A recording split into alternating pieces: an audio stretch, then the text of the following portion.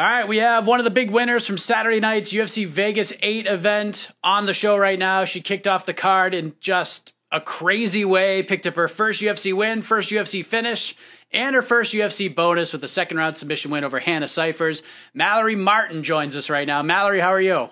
I'm doing great. How are you? I'm doing great. Jeez Louise, that was some fight. I mean, you overcame a ton of adversity in that first round. Hannah dropped you and had you in some big trouble, but you were able to weather that storm. I know it's hard to put these things in perspective when you're actually like in the moment, but if we could put ourselves in your place for a moment, what was going through your mind as she was trying to take you out of there?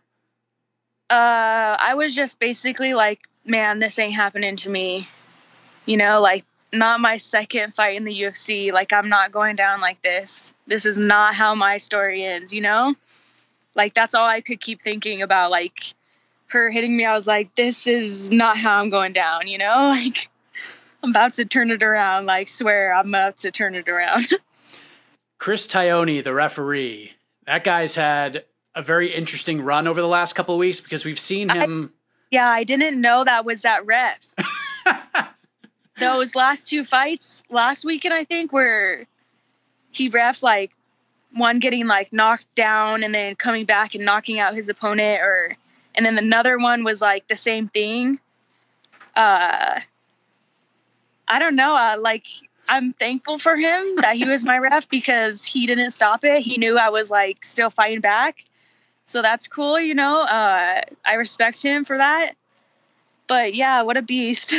I know, because I mean, he got a lot of criticism for both of those too. I didn't know that until like 10 minutes ago. I was like, someone told me that he was getting criticized for it, which it sucks, but he's a ref. He knows. He knows, like, he's in there seeing there, and he'll know if the fighter is actually out or it needs to be stopped, you know? So it's like, you can't really hate on him. He's doing his job. Yeah, I think it was the second fight that we were talking about was that crazy war between Dwight Grant and Daniel Rodriguez, and Dwight had Daniel really hurt. Daniel survived and knocked him out later in the round. But it was the first fight in particular that got a lot of criticism because yours was actually a perfect stoppage overall because she let you go. You were still like shooting for takedowns. You were shooting and you were defending yourself. Defend myself and fight to the best of my abilities, you know, with someone attacking me.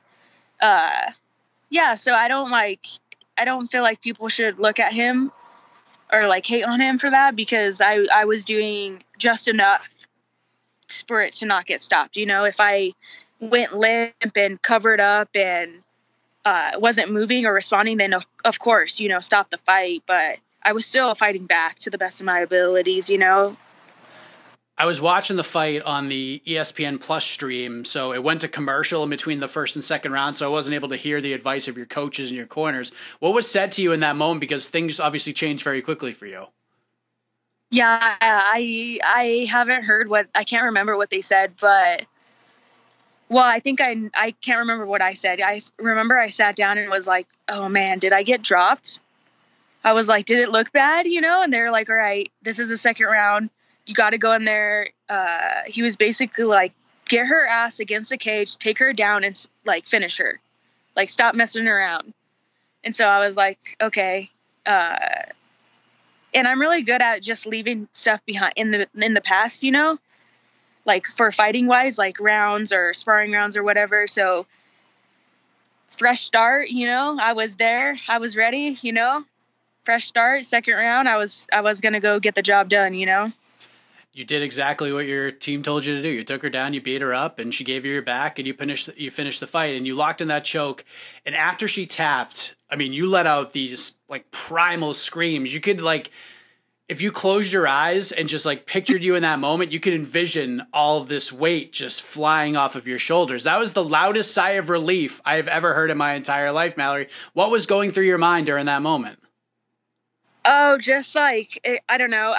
I feel like people are hating on me for screaming, which, like, I honestly don't care because I've been through so much this year, and for me to come out on the other side of it and get the win how the fight went, like I was gonna let out my emotion no matter what, you know, and if that meant me screaming or crying, whatever, I was gonna do it because I was in there and I fought and I came out the other side through adversity, and it just meant a lot to me.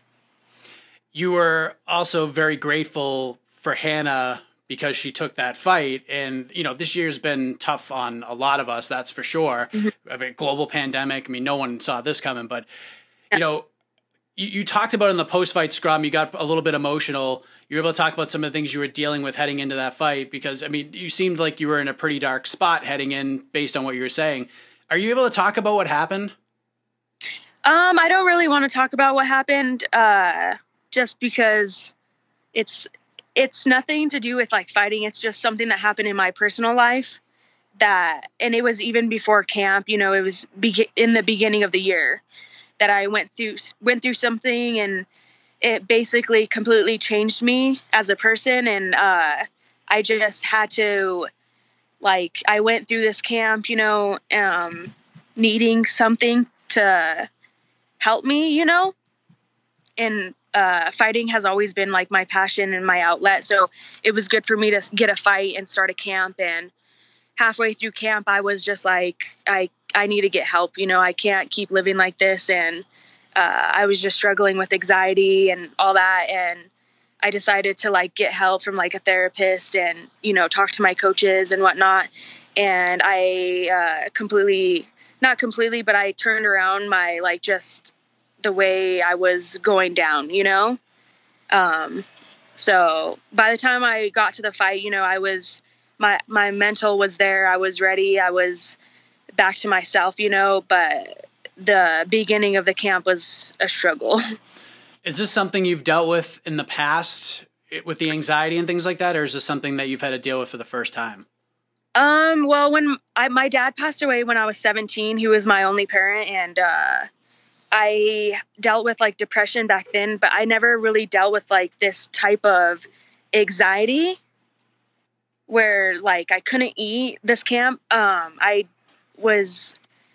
didn't have to lose any weight because, my weight was so low already starting the camp that it was basically about keeping the weight on and being big enough, and strong enough to be able to fight, you know? So it was a different type of camp instead of like having to cut weight or lose weight, that I would typically have to do. So I was just struggling with that, and I've never really had to deal with that like type of anxiety before. So yeah, it was new to me, and I seeked out help and started to do things that would help with the anxiety, and, it slowly started to dwindle down. Yeah, because it's hard. It's probably the harder part of the whole thing is just admitting that you need to get that help. And yeah, I had like a little heart to heart with myself, and I was like, you know, I was in a spot where I was like, man, I just need to talk to my dad. You know, like my dad's going to tell me what I'm going to do, you know, but my dad's gone, you know, so I was just like very lost and didn't know what to do or didn't know how to help myself. And I basically was like, you know, nobody's coming to save you, Mallory. Like, if you want to live a different life, or if you want to get better and you don't want to live like this or have this kind of pain and anxiety, you're going to have to get help. And, you know, I talked to like my coaches and they helped me, and I started seeing a therapist, and it helped me tons, you know. Because you said in the post-fight press conference when you were speaking with the media that your coaches may not even have known like how bad it actually was for you. Like, how bad did it actually get? I don't think they knew that it was this bad, or I don't even think that they knew that I was struggling like that this much outside of in my personal life. It was just to a point where I just couldn't, like, not saying that I didn't want to live. Like, I would never take that. I would never do that. But I was just at a point where I was like, I can't keep living with this pain that I have. You know, and it was just every day was a struggle. And I just, like I said, I had like a heart to heart with myself and was like, nobody's going to save you. And if you want to get better, you have to seek help and, ask for help, you know?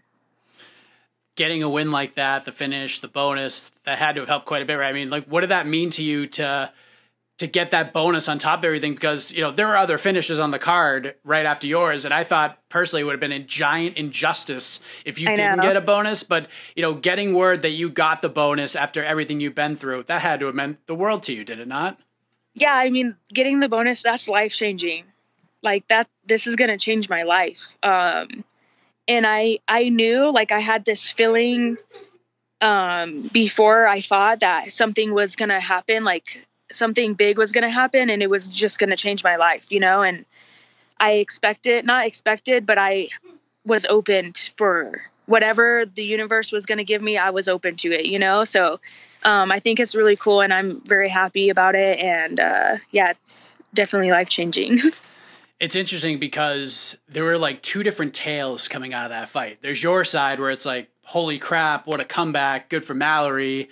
On the other side, there's Hannah, who's now 0-4 in 2020. She missed weight for the fight.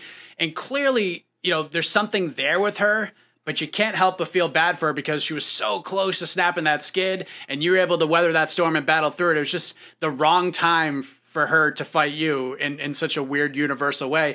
Of course, you're happy to get back on track and overcome what you did and have the success that you had, but you can't help but kind of feel for Hannah here as well, right? No, yeah, 100%. I think she's a good person, and she's tough, you know, and she showed it. But I knew in my heart that I wasn't going to leave that cage without my hand being raised, you know, no matter who I stood across. You know, I had a few other opponents before Hannah. So I knew that no matter what, I was going in there and I wasn't going to leave until my hand got raised, no matter what, you know? So that's the mentality that I had going into the fight. So, and it didn't matter who I stood across. But yeah, I feel bad for her. I think it sucks because she's fought very tough girls, you know? She's fought Angela Hill. She fought Mackenzie Dern. She fought a weight class up, you know, and maybe those are fights maybe that she shouldn't have took, you know. You have to be smart, especially at this level. You know, if you're not ready, you shouldn't just take a dive, or you shouldn't accept these fights that, like a fight at 125 when you're not that big of a strawweight. That's a fight you probably shouldn't take, you know. You have to be smart with your career, and if it's about the money, then okay, take the fight, but you have to think about your career and your longevity in the sport. And I don't think taking a fight at 125 was that smart for her. But she's fought tough girl, so you can't take that away from her either. Sure. You're at Elevation Fight Team now, and we saw what that move has done for, you know, obviously you and Shauna Dobson, because she had that huge win the week before. And I get it. It's weird from like my perspective, because, you know, I'm not a fighter, and the narrative surrounding her is that, you know, maybe a change of scenery would do her well, but it just seems like it would do wonders for her. She could polish up some of the things that she needs to work on. Plus, you know, there's a lot to be said to just getting out of your comfort zone and getting a fresh perspective on the sport. You think that if Hannah decided, like if Hannah reached out to you and said, hey, what do you think about me joining the team over there? Do you think that'd be a good fit for her? 100%. 100%. I think it's really cool. Like this whole camp, it was me, Shauna, and Montana De La Rose in camp. Montana fights on Saturday. So, you know, us three were in camp together, and we were pushing each other every single day. You know, Shauna helps me and Montana with her stand-up, like our stand-up. Montana is a sick wrestler, so she helps me and Shauna with her wrestling, and I'm more grappling based. So I help both of them with the grappling aspect of it. So it was really cool, just a really cool dynamic to have us three going through camp together and just growing and getting better. And at Elevation, we have so many really great coaches, and the female team it's stacked. You know, we have a ton of really good girls out there, and at least at every single training, there's at least 10 to 11 girls, you know, so we have a ton of talent and a ton of bodies, you know. So I think if she decided to make a move, I think it would be a smart decision for her career. Sean Madden might be one of the best follows on social media, because if you need like a little bit of a shot of the arm, a little bit of positivity, you just go and check out his Twitter and he provides that for you. How pivotal has it been for Sean, and just having those other coaches have your back and give you a boost when it's needed? Oh, it's been amazing. Like Sean, he showed me this book to read. It's called Chop Wood, Carry Water. And just, I read the book in like, I don't know, like 4 days. And everything in the book, like I've experienced, and it just opened my eyes a little bit, how to like overcome things or deal with these challenges and stuff like that. And he's very good with the mental side of the fight game. You know, he had us like visualizing after training sessions, like he would talk, like we would lay down, close our eyes, and he would literally talk us through from going to weigh-ins, stepping on the scale, facing our opponent. Then now we're walking into the arena, we're checking in, we're getting our hands wrapped, we're warming up. You know, he would take us through all this stuff, and then he would take us through the fight, you know, like, oh, you're sitting down now, we're giving you advice. You're coming back the second round. You're doing everything we've told you, you know, like he uses the visualization really good, you know, and that's a huge part of my game. And I think that having that aspect helped me a lot. Have you always been sort of a visual fighter, or is that something that you picked up along the way? No, I've literally always been. I read a lot of books, and one book that I like a lot, it's called Mind Gym. But it just talks about like having your own like mental highlight reel. And I don't know if you've watched any of my fights. Like sometimes I scream at my opponents, like tell them like no one can save you, or happy Halloween. And these are all things that I visualized in my head. And then when I'm in the fight, I'm like, well, now I'm living in the moment. I'm living in this thing that I've been visualizing for the past 8 weeks or whatever. And now I'm here, you know? And so I just kind of let it out. Even like the scream after I won and I kind of screamed and went a little crazy. That's all things that I visualized. So it's cool to like be able to visualize it and then actually do it when it's at the highest level. What's the craziest thing you've said to somebody in the middle of a fight that you visualize ahead of time? I think the big one is I was telling her like, no one can save you. Like your mom can't save you. The ref can't save you. Like no one's going to save you. And then like the ref ended up pulling me off of her, but that's what I'm like known for. And it like went viral or whatever. But yeah, people will hate on it, but they don't get in the cage. They don't fight. They don't know this passion that I have or whatever. And I mean, no disrespect yelling at them. It's just I'm just expressing myself and my passion and the way I am, I guess. I don't know. So you're living in Momentum City right now. You have that crazy fight, crazy win. How are you feeling physically? I mean, you could see some remnants on your face in regards to the fight, but yeah. How are you feeling right now? Good. You know, I expected it to be like that. I knew that something big was coming, and I'm not really surprised with it. I expected it, but yeah, I'm excited. I'm happy, and you know, winning the bonus, that's life-changing, you know, so it's cool. What about, you know, from the mental side? Because, you know, you've obviously had to carry a lot with you since the fight was booked. Do you feel in a much better spot now? Because, you know, I've talked to fighters over the years who are, a lot of them are young in their career, that feeling of having a fight to prepare for, a fight to look forward to, it can solve a lot of short-term problems. But once the fight is over and that adrenaline starts to wear, they just want it right back, and it's not there because it just happened. How are you doing from that aspect? Oh yeah, I'm fine. You know, I think the biggest thing that I've learned to do is just living in the moment. You know, I'm not thinking about the past. I'm not thinking about the future. I'm literally just living in the moment and taking things day by day. And I think that's huge to do, because you don't want to be like living in the past and living on that hype and that excitement. And then few weeks go by and you're like, oh man, you know, like I don't feel it anymore, you know? So I think just living in the moment is the best way for me. I know you're living in the moment. but have you thought about when you'd like to get back in there and do it again? Like, you think you'll maybe get one more before the year's over? Yeah, I want to at least try to get 2 more. I think that would be ideal for me. I think end of November is what we're looking at. And then if everything goes well and I'm healthy with that fight in November, maybe a quick turnaround in December would be awesome. There's like a cliche in MMA when it comes to getting your first win, the word elusive gets attached to it because it changes everything. It like knocks down a proverbial wall once you get that first one under your belt. It's almost, I've had some fighters tell me like, now I feel like I'm actually a UFC fighter because I went in there and got a win.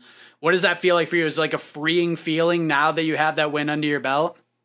Yeah, I didn't even think of that. Yeah, I didn't really feel any pressure going into the fight to be able to win or anything like that. I don't look at it like, oh, I have to win, or I'm not scared to lose either. I think it's just more of like effort and performing to the best of your abilities. But I think that's cool. And to be able to get the win and get a finish in the UFC, I think is huge because it's the best in the organization. And for you to go out there and finish someone, I think it's more important to me, 115 is just so fun right now. It's a division that never lets you down. It's always an exciting fight. Is there anybody that sticks out to you? Like anyone that you want to tear it up with for the next one? I'm pretty sure I'm going to fight Polyana. Oh, really? Yeah. All right. We were matched up in May. And then, the coronavirus hit and the fights got canceled. So that fight fell through, and then she ended up having rescheduling with Emily. So, I mean, she called me out after the fight and I already anticipated on fighting her. So I'm going to scrap with her.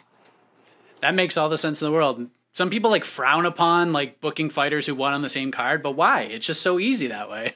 That's the best matchmaking, right? It's just perfect. Yeah. Last thing before we let you go, because I definitely appreciate the time. In this crazy year with like so much happening, I mean, it's easy for people to just get into a funk and, get into that dark place that you've experienced. And there could be somebody watching right now that may be falling into that themselves. What advice would you give to anybody watching or listening right now that may be experiencing some of the things that you've had to deal with over the last several months, and, how you were able to at least take steps to get towards the other side of it? I would say just don't give up and take every day, day by day, because it does get better. And I would say 100% seek help. If you're in a spot that you feel like you can't get out of, I would definitely seek help, whether it's a family member or somebody that you don't even know, like a therapist. I think would do you really good if you're struggling. Well said. Congratulations on the win, Mallory. Such an amazing moment to see. Well-deserved, amazing win. I appreciate you sharing your story a little bit, and enjoy the victory, relax a little bit, and all the best to you in preparation for the next one. Thank you so much. Take care.